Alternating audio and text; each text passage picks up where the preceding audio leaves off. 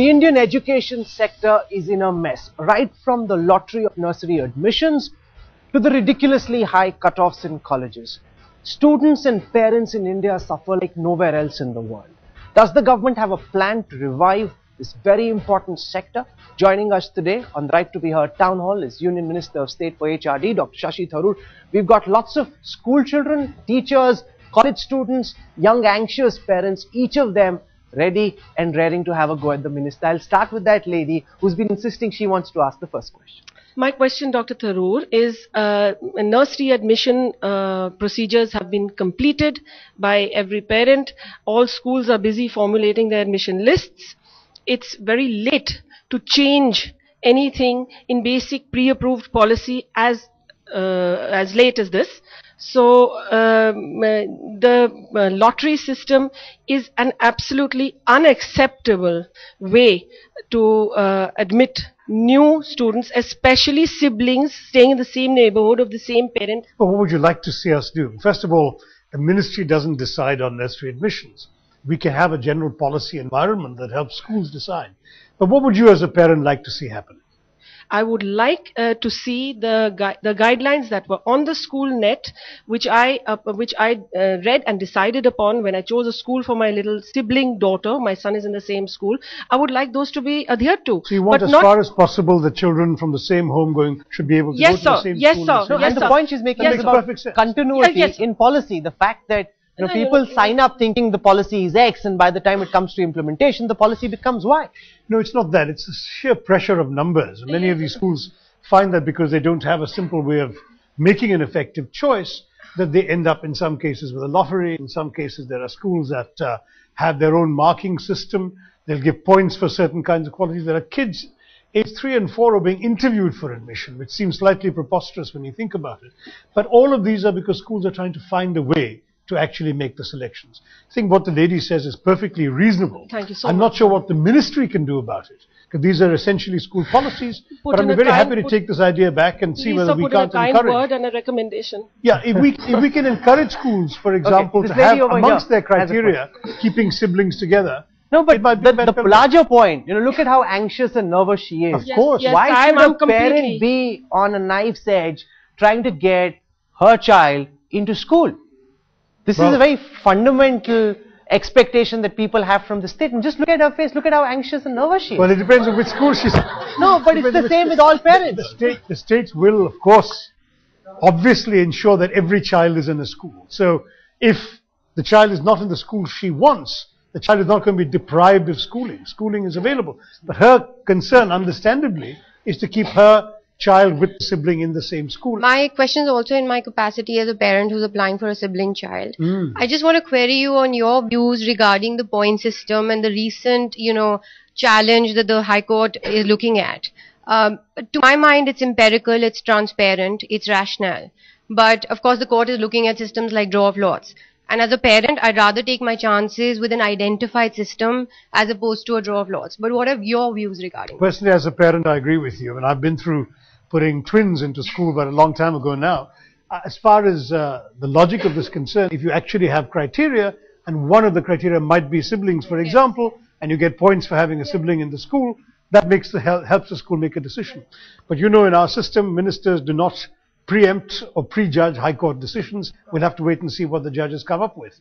All I want to say is, as a parent, not as a minister, I agree with what you're saying. Okay, let's take a question from that gentleman over there. Last year, I applied in 22 schools for my kid, but I couldn't get admission in a single school. Reason being, again, the point system. This is what, the nursery level or higher? Nursery level. What happened? As per the Right to Education Act and Article 21 of the Constitution, there should be education to all. There is no ground for the discrimination. But what happens? The government passes the notifications and there is the chances of discrimination by the notifications. What happened? I have the single kid. No sibling, no point for siblings. I am not the alumni from those schools, no alumnus point. I am residing far away from the good schools, no point for distance. So where should I go then? So that's why I am looking for the High Court's judgment. If they are going for the draw system, then I will appreciate it. Please. No, I think it's important that people understand how different families and different parents will have different preferences for an outcome in this. The truth is, our country is enormous. Even the RT doesn't really apply to nursery schooling, because RT says 8 years of compulsory schooling from 6 to 14, and your nursery kids are younger than that. But we all as parents want our kids to get a good education from very early on. And many of us have preferences as to which schools we'd like our kids to go. The thing is, as a social mechanism, an admission policy in a school system essentially has to try and take into account the enormous pressures on it from numbers that are impossible to digest, of people with varying circumstances, as the two of you have just already illustrated with your questions. And sometimes, some will be unhappy with one outcome and some will be unhappy with the other. But all I want to say is, the sympathy is there. Where we can help as a ministry in terms of encouraging a certain policy attitude, we will. But the fact of the matter is that when you get from 6 to 14, I assure you no child will be left behind. And the kind of problem you're referring to will not apply at that level. At nurseries, it's a little more complicated. Yeah, hi, Dr. Tharoor. I'm here to represent the parent community of Delhi and NCR and parental level also. And I'm here not for nursery only, I'm on RTE. Right. First of all, I would like to add to your point. I would not like to correct you, but there's a provision, clause 11 and clause 35A, which says the RTE would be implemented from nursery itself of RTE. Okay. Now, on a broader perspective, I would like to ask you just one question. RTE just say 2 points, neighborhood and, random and just. Now, the most of the good schools are, area centric. Now, let's say, I'm not over Delhi, I'm all over India, pan level.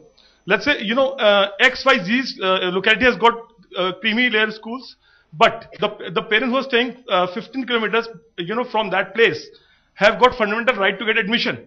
But your RT says on neighborhood should be given preference. So on my forum, we have got 55,000 parents, admissions.com. Today they are fighting if draw lot comes.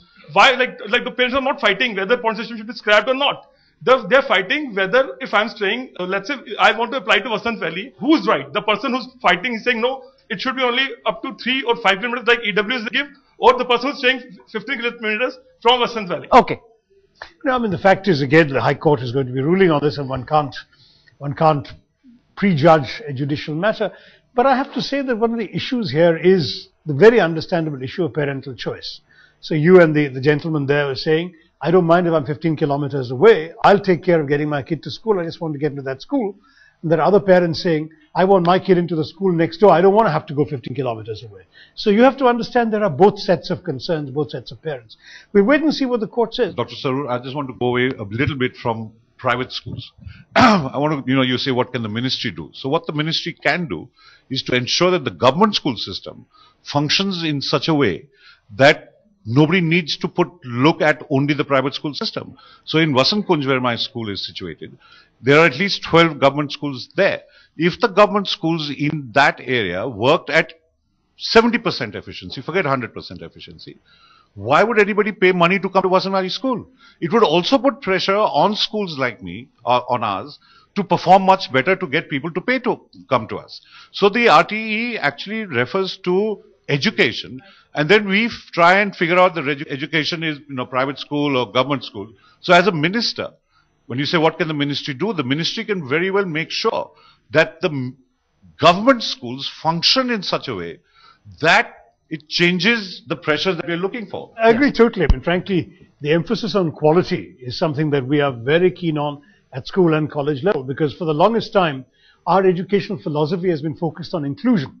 Because we came into independence with a country at 17% literacy. We managed to bring it up to 74. We've had historically groups left out and excluded from the educational process because of caste and religion and birth and other factors. We've tried to bring them in. So in all this focus on inclusion and in terms of actually promoting equity, we have frankly left behind sometimes the concern about quality. And this is now the new emphasis. We must get more quality in. And I couldn't agree more with Arun Kapoor that we must get the schools. Absolutely, the government schools have to improve. Our dropout rates have to decline. Enrollments have to improve, and what they're offered has to improve in the schools. When you say the government school system is the biggest in the country, you're only partly right. It varies from state to state. In Delhi, it's the largest. In a place like Tripura, 91% of the schools are government schools. In Kerala, only 12% of schools are government schools. The majority are private schools, private aided and private unaided. So it varies from state to state, and of course in our system, in the constitution, education's in the concurrent list. And states essentially have the biggest onus of the burden here. But we're very happy to work with states to improve education at schools. And we've been doing a lot of things. When I say we, I mean in recent years. For example, the proposals of the National Curriculum Framework are being admired around the world. We are really producing a curriculum framework that will produce Indian school leavers of sufficient quality and sufficient breadth of intellectual range that will prepare them for anything that you want a child anywhere in the world to be prepared for. But I agree with you, the better government schools get, the more actually will be the pressure on private schools to outperform them and justify their fees, and the better it will be for those who can't afford the fees in the first place, who are the people the majority of us want to reach. No, but you're saying that the question is what is being done on the ground to improve government schools. Yes, That lady has a question. Good afternoon. I wanted to ask you about the social prejudice that's being practiced against the underprivileged actually in the classroom space. How can we counter that marginalization? For instance, them being pushed off to the back benches and being advised against active participation in class. How can we counter that social discrimination Well, that's at the illegal, grassroots and the level? schools have been told by circular, by visits, by oral instructions that they cannot in any way discriminate against these extra kids, that they cannot be seated in one group or seated separately, that they cannot have any prohibitions against them that other kids don't have. They have to be treated completely indistinguishably from the other kids. And if the school doesn't do it, there are actions we can take. The fact is, of course, the capacity to inspect and see how it's going on. If we get complaints, we will certainly take cognizance of them. We do not want these children to be discriminated against. That would defeat the entire purpose of creating the kind of system we're trying to create. No, but there have already been complaints of how the wrong kids have gotten in. Schools, some of them at least, have found ways of circumventing the system that was sought to be created, and they're finding ways of relatively rich people getting in through the RT. No, the fact is that, that once the admissions take place, then the school has to treat everybody alike, and there'll be some who are getting in on the basis of the 25% extra, and there are some who've gotten through other means. But essentially, as far as I'm aware, most schools are accommodating people of what would traditionally be called underprivileged communities. Let me add one more thing on the government schools. You know, we look at the nationwide picture. What is the government doing? We're pumping a lot of money into the system, for one thing. You've heard of the Sarva Shiksha Abhiyan. Hundreds and thousands of crores are going into the state governments to go into schooling, including primary schooling. We're trying, for example, to ensure that midday meals are provided of sufficient quality so that poor kids will stay and will have an incentive to stay. We're trying to ensure that teachers are of certain quality, that they pass teacher eligibility tests, that they have a certain capacity, and that that's monitored and they're improved. That the teachers stay on, and that we cut down on the ridiculous levels of absenteeism in some parts of our country. So we're trying to take action across the board on all these things that have been deficient in government schools. But it doesn't mean we've solved them overnight. These are not problems that are going to be wished away with a magic wand. Hello, sir. You mentioned about the teachers and everything. I so want to believe you, sir. But, sir, there's one sign which I'm having a constant conflict with. So we went to various schools. We designed a project for underprivileged, traditionally called underprivileged students. Right. So we went to various schools, MCD schools, Kendriya Vidyalaya schools, all of them. So we were stunned to the core when we realized, when we learned, we had a word with the teachers and the students. Sir, the students, as you were mentioning in the boasting or the bragging about the literacy rate, which is increasing day by day, I completely concur to that. But these students could not write their complete sentence in English, and we realized when we talked to the teachers. So this is an interesting reply which they gave us to us. They said to us, so there is, beta, you don't understand, there's a pressure on us also. We need to show the results. No matter what, even if the child passes, even he or she is capable of or not, but you will have to pass it because you have to show results. Whatever happens in the school, even if there is a commission coming to the school, they are well informed beforehand. So they just plan, they just try to enact anything or everything, but nothing substantially is happening. Just by popping into a lot of money, the problem is not solved. You have to check it out regular intervals. Okay, you asked your question. Let him answer. No, I think that these are all very important concerns. I would caution against generalizing for the entire country on the basis of a handful of schools. I'm sorry to hear that there are schools where these things are happening, but I can assure you that that's not true of all schools. However, as a general proposition, I agree with you, we're not happy with educational outcomes coming out of many of these schools. I want to stress that on the question of evaluating what they're doing and the pressure for results and so on, we've actually introduced something called the CCE, the Continuing and Comprehensive Evaluation. The idea being that you don't just wait for one exam and the results and the marks and the pressure to show pass marks. You actually evaluate the child throughout the school year through a series of processes, not just written examinations. So the teacher has the onus of being able to identify qualitatively how the child is doing and help guide the child towards doing better. That's a very new concept in India. It's only come in the last few years. We're trying to push it right through the government school system, and we've encouraged private schools to do it as well. this idea that evaluation should not be just a question of marks at the end of a year, but should be a continuous process, is one that must infuse our education, school and college throughout, and we're heading in that direction. Okay. Sir, The gentleman has a picture he wants to show you. sir, like I'm just adding to what his point. We have, this is Sanjay Gupta from Chetna NGO, which for street children in various areas. So these are pictures from Jhansi and Agra, where the schools are used as cattle shed. There are schools which are flooded with water. There is no system. Why the concern is that the organizations who are working so hard to implement, to shoulder the responsibility with RTE are not able to put children into the schools because they are drop out after some time, and this is because of the poor infrastructures, poor system. There is no teachers. Teachers are not going in the schools, and this is very sad in that sense, sir. Secondly is that India, we are spending only 4.2% of our GDP, whereas the recommendation was around 6% by the Kothari Commission. So why we are taking so much time? And this is with the irony that we are charged with the education cess. We are already paying education cess at the individuals. So why that money is not going for the purpose for which it is charged? No, it is going, but as you said, as a percentage of GDP, because our GDP has been growing, even though our educational budget has been growing, it has not reached that 6% target. It's a little lower. I want to stress that you're right to talk about infrastructure, because in our Sarva Shiksha Abhiyan and now in the Madhyama Shiksha Abhiyan, we are actually giving money also for infrastructure of schools. It's not only for the teachers and the midday meals and the schools, the educational part. It is also for classrooms, for toilet facilities, which are so important. I mean, girls after a certain age, if they don't have a toilet to change in, what will do? Will go home and not come back. I mean, you've really got fundamental needs in these basic areas that you need to take care of. No, but those pictures show a lot of the money is not being used well. And these are like, sir, and this is not, these are few samples from Agra only, but we have Jhansi, Gwalior, and all the Noida, which is very close vicinity.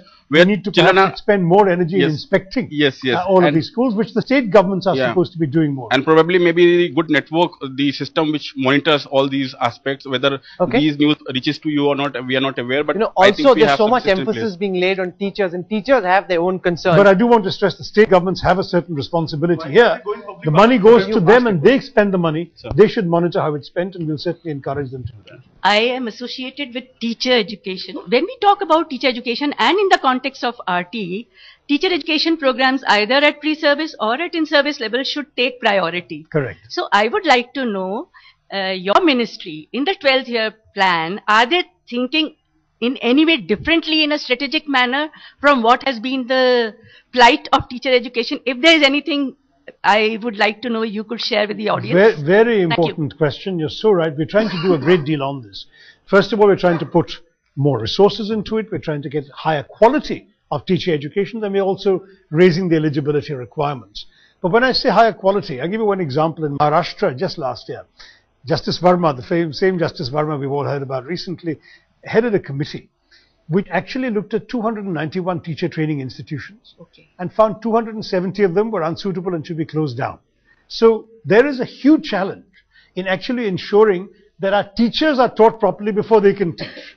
Now, there need to be all sorts of incentives, and the government doesn't have to have all the answers. We are trying to put in money.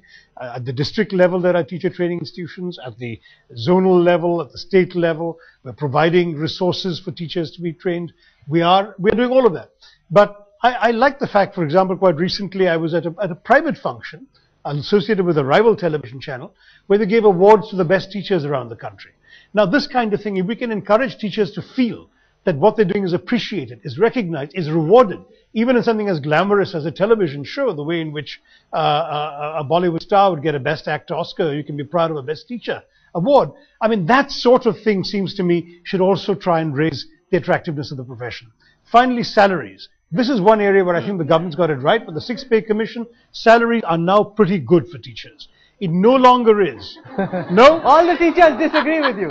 All right. Okay, that lady over there has a question. It's a good deal better than it used to be. Let the mic come up. You asked a question. Let her ask the question. There is a problem of para teachers, Dr. Tharoor, when you talk about salary. So if we have to bring, because para teachers are the need, in a way becoming a need fulfillment because of RT requirement, my suggestion is that we should pay much more attention now to on-job, on-site facilitation and enrichment of teachers rather than having those structured in-service programs. Maybe that would infuse quality in the contextual situation in a better manner. And refresher training of teachers, by the way, while they're still teaching, so they don't just get stuck in a rut. Distance and on-site both should come. Okay, let her ask a question. Good afternoon. Dr. Tharoor, my question is that we've been talking about infrastructure for schools. Sure. We are talking about pumping in a lot of resources into the education sector, into the government school sector.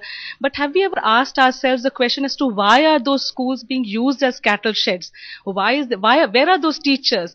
And we can change the curriculum of we can put in money for teacher training, but what are the kind of people who are coming into becoming teachers, into the profession? If you go into a school and ask young people today, how many of you want to come into becoming school teachers? I don't think there are any in this young audience over here who would like to become a school teacher. And we need to ask ourselves that hard and critical question is, why aren't young people wanting to become school teachers? And then we will find perhaps some difficult truths in our system that is plaguing our system. Let me say, I've actually done exactly what you're saying. I've gone to schools and asked kids, so what do you want to be? You know, particularly 12th standard kids. And you're totally right. I get lots of hands going up to be software engineers, to be doctors, to be IAS officers. I have rarely ever seen a hand going up saying I want to be a teacher. Part of the problem is perhaps the perception that the profession is not very well rewarded, is not particularly glamorous, etc., which is a shame, because after all, we come from an ancient culture where teaching was deeply respected, where the guru was supposed to be more important than the... Why don't we allow foreign direct investment in higher education?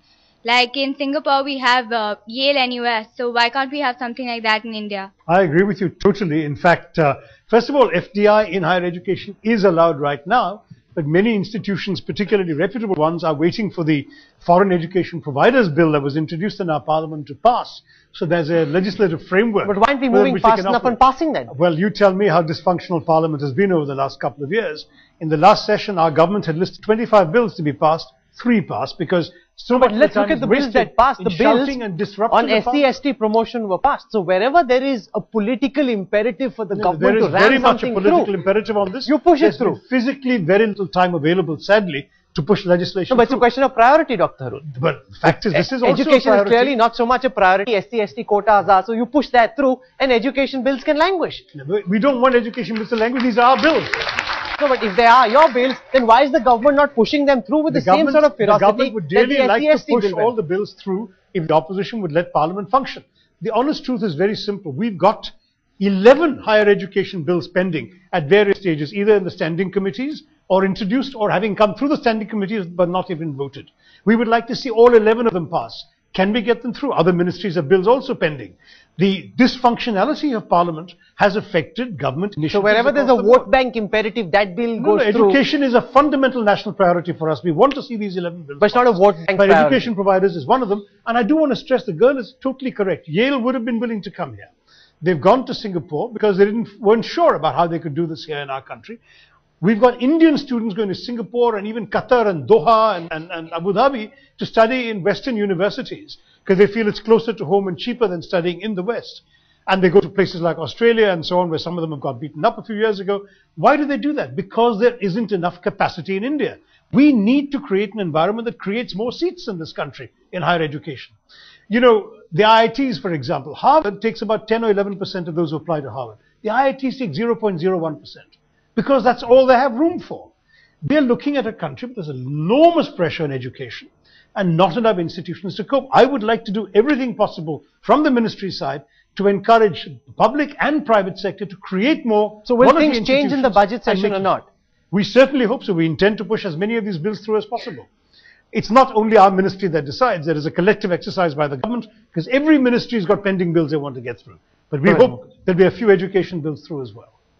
My question, Dr. Tharoor, is that when a student comes out after attending a college or an institution of higher education in a country like USA, he is an innovator or she is an innovator and an inventor. But when a student comes out from an institution of higher education in India, all they have is theoretical knowledge and textbook knowledge, and they contribute to the economy in a much different way. So why don't you think the system should change? It is changing, and we've got very important proposals on the anvil exactly for that. For example, one of these pending bills we've been talking about, young man, is a bill that would set up 14 innovation universities with autonomy to do just research and innovation. In the meantime, pending that bill passing, we're already setting up innovation clusters in a number of campuses, including existing IITs. We're trying to encourage more research and innovation coming out. Why do you think we don't have any universities in the top 200 Times Education rankings or QS rankings or whatever?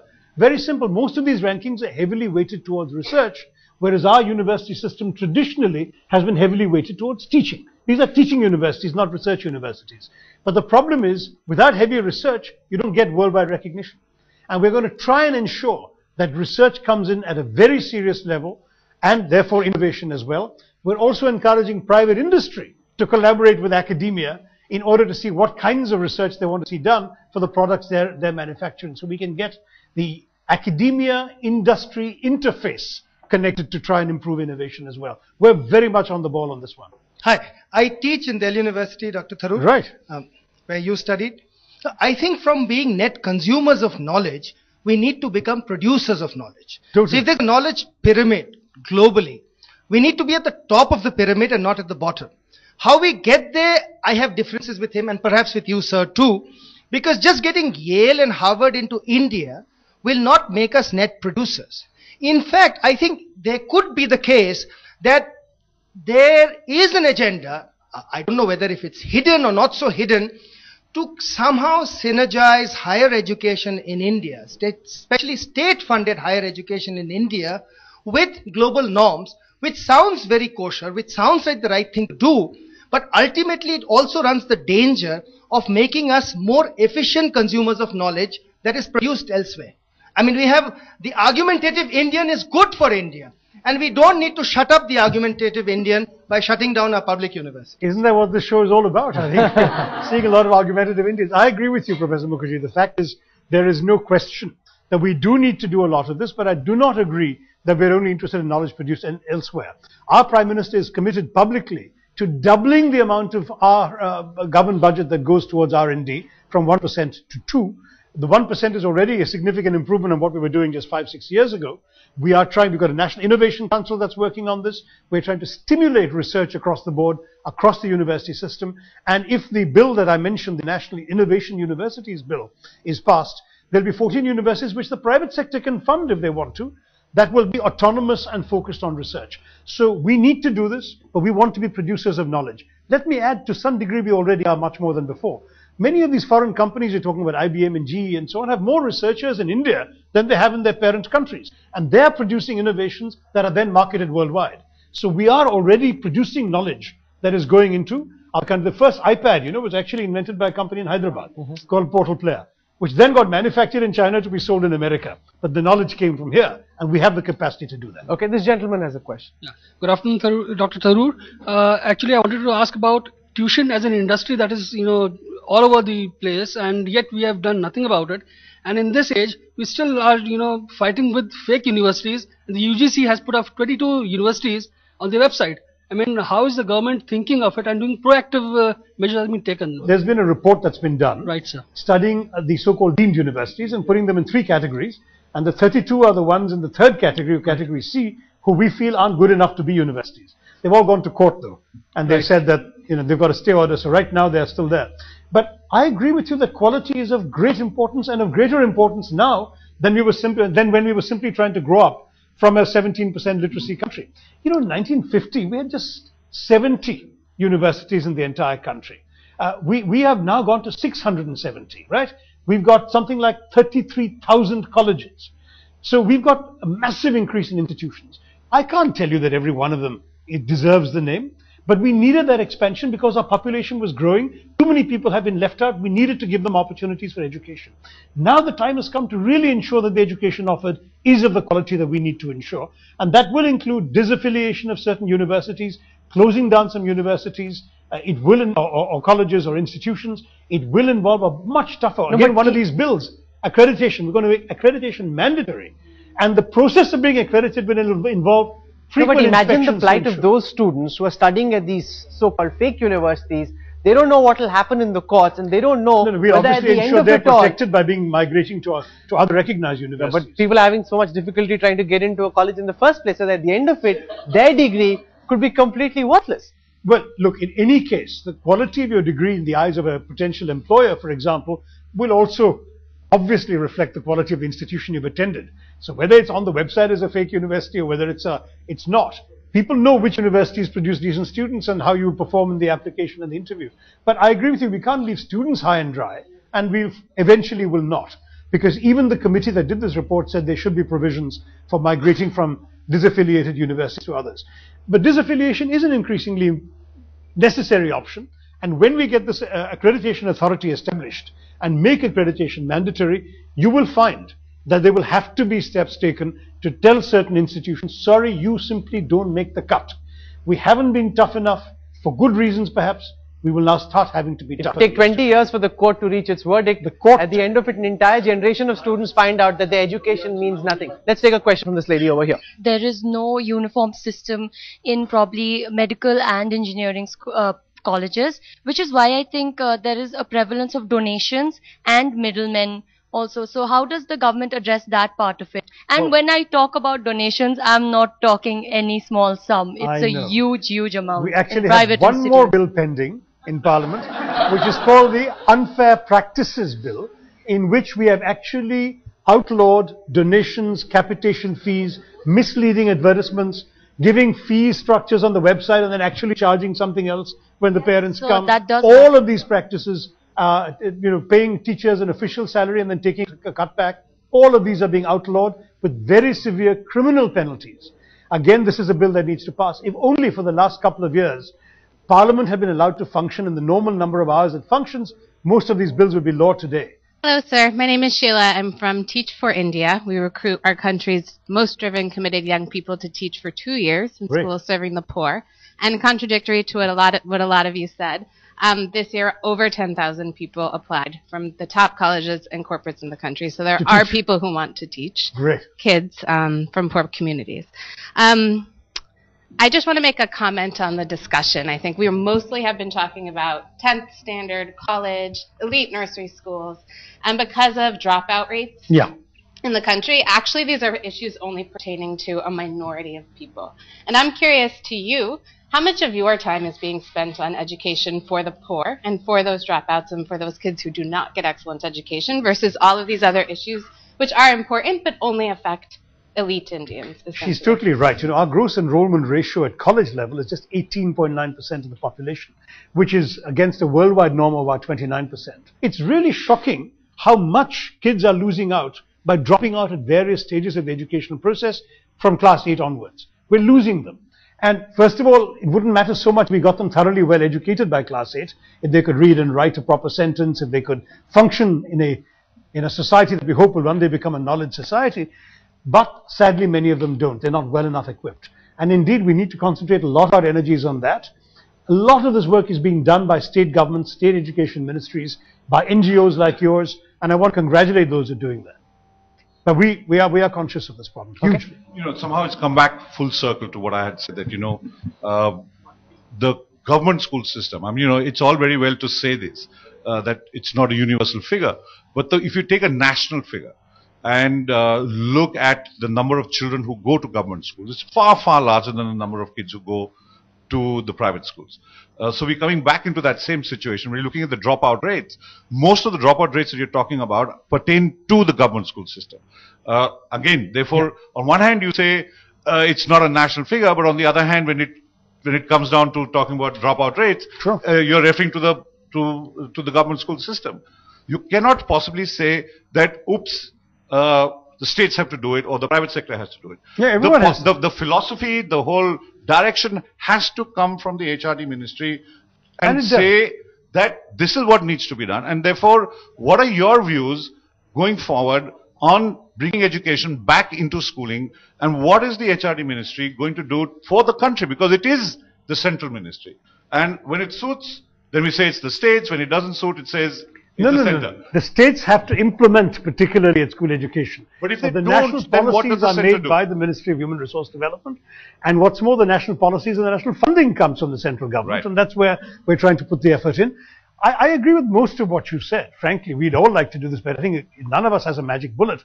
We're trying to get the things done. I think it's right that we have created a very effective national curriculum framework. We are, as I said, trying to improve our teaching capacity and attract and retain teachers. Through midday meals, we're trying to keep poor kids in schools. We're trying to do all of these things. Human beings are flawed. Some teachers don't show up, or they show up, sign and disappear. That kind of absenteeism has to be curbed. We can't pretend that we can sit in Delhi in a ministry and ensure that some village in UP there is a teacher who's showing up and staying there. But it needs to be done, and we've got to try and get to that direction. All of these, there have been, the figures show dramatic improvements in the levels of enrollment of all these categories. These are not being left behind. We all agree on what needs to be done. Sometimes the issue is how, and how the actual implementation takes place, which is where there are flaws. No one can pretend that anything in our country is perfect. There are things where we have the right aspiration, we have a good policy framework and a decent vision, but getting it done to the nuts and bolts requires effort, commitment, diligence, honesty, all of which commodities are unevenly provided and available in our society. But look, you've been heard, right to be heard, and you're right. So as far as I'm concerned, this has been a very educative conversation for all of us. The gentleman there. The system changes every 4 to 5 years, and so do the ministers, you know. Or sometimes less. So my question is that, you know, every system experiments a certain, you know, a decision they take. So they experiment with 4 years of our schooling lives. For example, the CCE. So 4 years of our schooling life is, you know, spent with your experiments. So what if we don't agree with these experiments? What happens with what happens when we don't experiment? We don't agree with your experiments. You know, just give well, look, all I can say is that we are trying to do our best in terms of what we believe is right for the country, what's right for the student. We have certainly, in coming up with the CCE, we've certainly taken into account the views of students and teachers and principals. And we felt it was the right thing to do. Now, if some children wish they didn't have that system, I'm sorry. When once a policy like this is made, it does affect everyone. And I think that there is something, if at the end of a certain period, we are completely convinced we were wrong, I think we'll have to say we were wrong. But right now, we believe we are right, and we believe that continuous and comprehensive evaluation is the way to go in the interest of the child. Okay, last question, quick. Okay, Dr. Tharoor, I wanted to say, is education only for the Khas Aadmi? And I'll tell you why. This whole myth that the RT has been implemented is wrong. If you go to just Noida schools or Gurgaon schools or any state in India, I called up even Bangalore schools, they have not implemented RTE. That means the 25% free seats also have not been given. Forget about the other 75%. Then Kendriya Vidyalaya. You have MP quota in Kendriya Vidyalaya, Member of Parliament quota in Kendriya Vidyalaya. Then I am told that there is also DDA quota where Kendriya Vidyalaya is on lease land. Now, then in private schools we obviously have management quota, and this actually stretches much, which is illegal, and stretches to the entire 75%. Is education only for the Khas Aadmi? No, but I can tell you that not all your examples support that question. For example, the MP quota, I'm an MP, right? And certainly my quota, which used to be 2 and has now gone to 6, doesn't go to Khas Aadmi. I get each year, for those first 2 seats and now for 6 seats, between 250 and 280 people applying. And I give them to very ordinary, simple, poor people who have aspirations for their child and who come to me and who I feel make a compelling case. And the fact is, I think that's how most MPs use this. The fact is that Kendriya Vidyalaya has a great strength of being good education at an affordable cost. And that's why it actually is not about Khas Aadmi at all. Kendriya Vidyalaya is a way of helping Aam Aadmi become Khas, perhaps. But across the board, we are trying to do our best. Fortunately, we've been having a very nice discussion about policies, about intentions of the government doing good and everything else. But at the end of the day, what does it come down? The government is just palming on stuff to private schools, loading them down with, you know, more and more responsibility and asking them to perform. Then when you have private universities coming up, you shut them down because they can't be monitored and therefore they are fraud.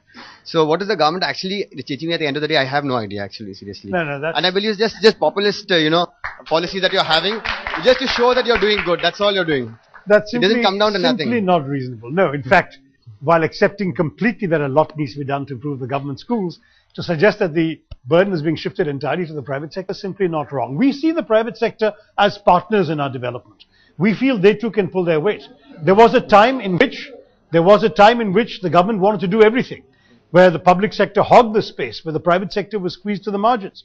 Today, you should actually welcome the fact that across the board at all levels of education and other areas of our nation's activity, the private sector is given an honored place and given an opportunity. But the government is not moving away from its responsibilities. It has taken on its responsibilities. We're spending more and more money than we've ever spent before each year. We're trying to do more things with it, create more institutions, educate more children, include more underprivileged and excluded groups. And we've done all this, I believe, in ways which may not be perfect, but which are a downside better than anything that obtained just a few years ago. This gentleman has a question. Dr. Tharoor, two questions. One, just about what you talked about. I'm somebody who counsels and helps guide students make career choices and career plans. Now, the one thing that one word if I can use to describe the state of students in higher secondary education and their parents is stressed. Yeah. Several reasons. There's a shortage of good seats. You've talked about that. The government has increased the number of IITs and seats, and so that's being addressed. The other is information. You're talking about accreditation. There are already 3 different bodies who accredit it. There is an AICT, there's a medical council, there's a bar council, there's a UGC, there's a distance education council. Now, simple things like information from these bodies is not up to date and easily available to a common person. You go onto their website, data is often 2 years old, right? So that's one question, and that's something that your ministry can very clearly enforce and make available very easily for students. I honestly don't know if you're right, because actually I do see, for example, the ICT's reliance on the website obliges them to keep it up to date, practically day to day. There are no penalties for any institution which doesn't update its information. I see what you mean. So the information so there has submitted by some institutions is 2 years old. Perhaps that may be so. Yeah. Right. So that's one point. The other is about students being able to make choices, and we're talking about in the last year and a half there have been a lot of changes towards moving towards a common one single exam, be that towards engineering, be that in medicine. Is that something as a plan from the ministry that's going to be only further sharpened going forward? Because as of now you have an engineering entrance exam, but every private university can still have its own exam. At the postgraduate, at the medical level, you do have a NEET at the postgraduate level, but every medical college has still, going through recourse of the court, can have their own entrance exam. So it's not really solved the issue of having to take 12 entrance exams to try and get a shot at higher so what education. you prefer is one common examination. Is that what the plan is? Well, that certainly was the philosophy behind what we did for engineering. It was again before my time, so I wasn't involved in the discussions myself. But the philosophy was very much that we should actually make it easier on the students. You're right that every private college has its own admissions tests, and that would apply in medicine and engineering and across the board. So if you're saying, could we have one nationwide exam that the private and the public and all institutions accept? That's certainly worth thinking about. We haven't got there yet, but I'll take the idea because back to the that's often a ministry question, there's talk about a common SAT-like kind of a exam. Is that something, because the question mark in not knowing is what makes it harder for students and parents to navigate. I'll take this idea back to the ministry and we'll see whether we can... I'm glad, the right to be heard platform is functioning well, but on a couple of instances you pointed out how you weren't part of the deliberations in the past, indicating maybe that your personal views could be different from the policy that's been put in place. Just that I wasn't familiar with all the thinking that went into the decision. We had Dr. Murli Manohar Joshi as the HRD minister, and he wanted people to learn astrology, and he wanted to make that, an official subject. Now, the question is that there is no continuity in what we do in the education sector. So people Welcome to parliamentary democracy. No, but there is continuity in the sense that certainly the UPA government has one policy. We're not rolling back any of the reforms initiated by Mr. Pallam Raju's predecessor, Kapil Sibal. We are, as far as the government is concerned, we're following one coherent line. We're just trying to implement it effectively. And of course, where some things haven't been done, we're trying to complete the incompleted task. Everything today is better than it was, not just when we got our independence. It's a lot better than then, but it's a lot better than it was just 10 years on that ago. hopeful note, let's end this program. The minister says people and their concerns have been heard. He takes them back with him. Let's hope he also acts on those concerns and ensures that this platform yields results. Thank you very much, Dr. Shashi Tharoor, for joining us on the Right to be Heard Town Hall. This is the first time at the end of the program that the audience has given a round of applause. Thank you all very much for joining us. We're slipping into a break. News and updates continue on the other.